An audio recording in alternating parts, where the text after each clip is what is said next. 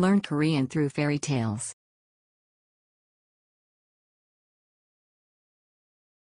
성냥팔이 소녀.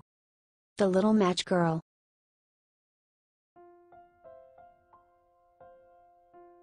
It was a very cold winter day. 몹시 추운 겨울날이었어요. The snow fell, and it was dark. 눈이 내리고 어두웠답니다. On the last day of the year, there was a little match girl in the street.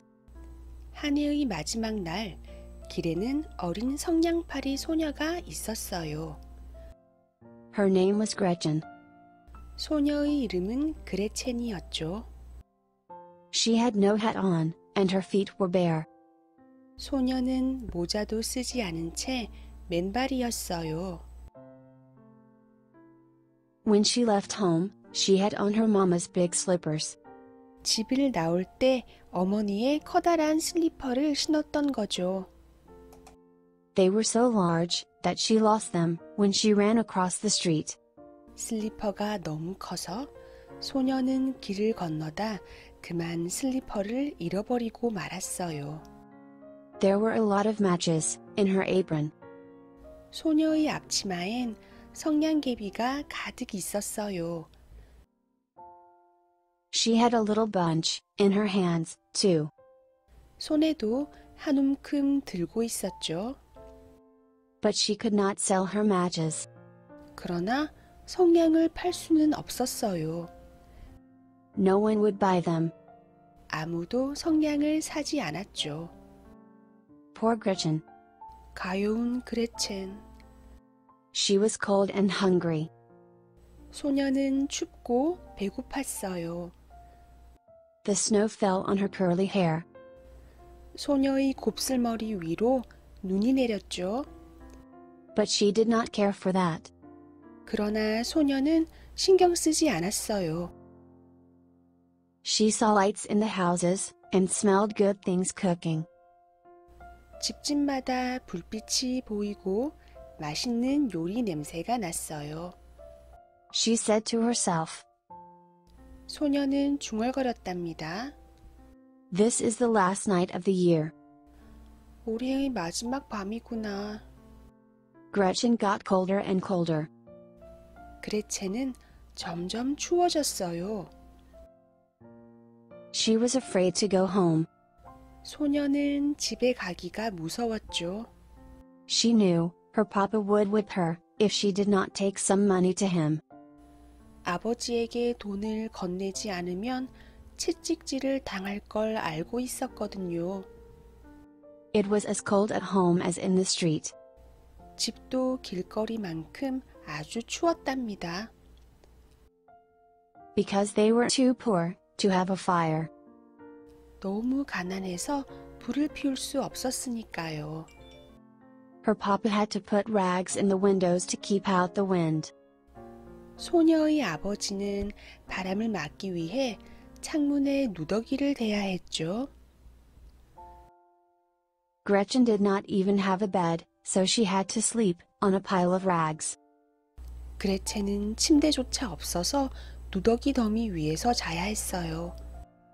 She sat down on a doorstep. 소녀는 문간에 앉았답니다. Her little hands were almost frozen. 소녀의 작은 손은 거의 얼어버렸죠. She took a match and lighted it to warm her hands. 소녀는 손을 녹이려고 성냥을 꺼내 불을 붙였어요. The match looked like a little candle. 성냥이 마치 작은 양초 같았어요. Gretchen thought she was sitting by a big stove. 그레첸은 자신이 큰 난로 옆에 앉아 있다고 생각했어요.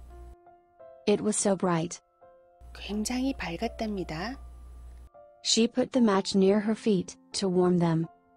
소녀는 발을 녹이려고 성냥을 자신의 발 옆에 두었어요. Then the light went out. 그랬더니 불이 꺼져버렸죠. She did not think that she was by the stove anymore. 이제 더는 옆에 난로가 있는 것 같지 않았어요. Gretchen lighted another match.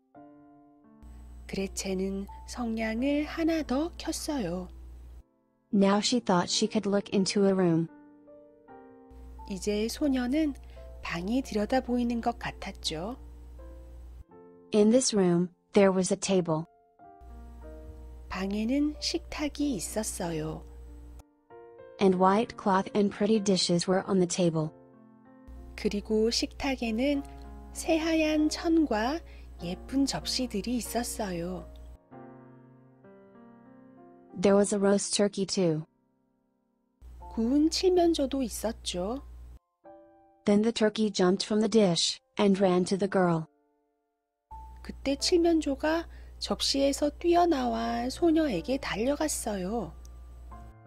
But soon, the light went out, and it was cold and dark again. 그러나 곧 불이 꺼져버렸고 다시 춥고 어두워졌어요. Gretchen lighted another match. 그레첸은 성냥을 하나 더 켰어요. Then she thought she was sitting by a Christmas tree. 그리고 크리스마스 트리 곁에 앉아 있다고 생각했죠. Very many candles were on the tree. 나무에 아주 많은 양초가 걸려 있었어요. It was full of pretty things. 온갖 예쁜 것들로 가득했죠. But the light went out again. 그러나 다시 불이 꺼지고 말았어요. The lights on the Christmas tree went up towards heaven. 크리스마스 트리의 불빛들은 천국을 향해 올라갔어요. They went up until they became the stars. 그것들은 계속 올라가더니 별이 되었답니다. Then she saw a star fall. 그때 소녀는 별 하나가 떨어지는 걸 보았어요. Someone is dying, said little Gretchen. 누가 죽나 봐. 어린 그레첸은 말했어요. Her grandma had been very good to the girl. 소녀의 할머니는 소녀에게 굉장히 잘해주었어요. But she was dead. 하지만 돌아가셨죠. Gretchen remembered what her grandma said. 그레첸은 할머니의 말씀을 기억했어요. When a star falls, someone is going to heaven. 별이 떨어지면 누가 천국으로 가는 거란다. The little girl lighted another match. 어린 소녀는 성냥을 또 하나 켰어요. This time, Gretchen thought she saw her grandma.